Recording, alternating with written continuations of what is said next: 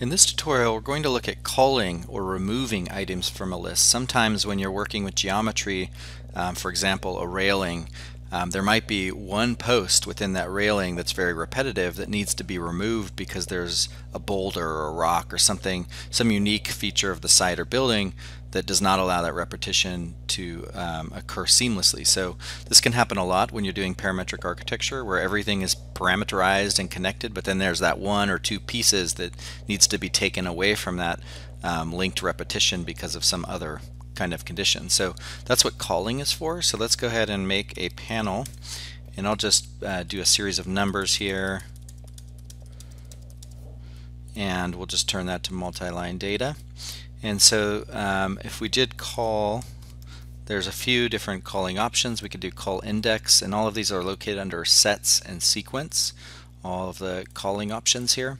And so if we plug in the list into this component, and then let's plug in to see what's coming out of there, we can actually choose a very specific item to remove from the list. So let's do a slider 0 less than 9 or 8, and plug that in here.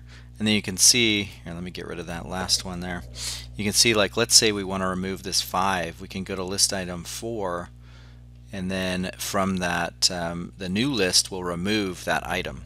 So this is a really great way of just removing very specific items from a list. There's also cull Inth. And cull Inth will remove every Inth item from a list. So if we use that same slider here, let's just copy this down here.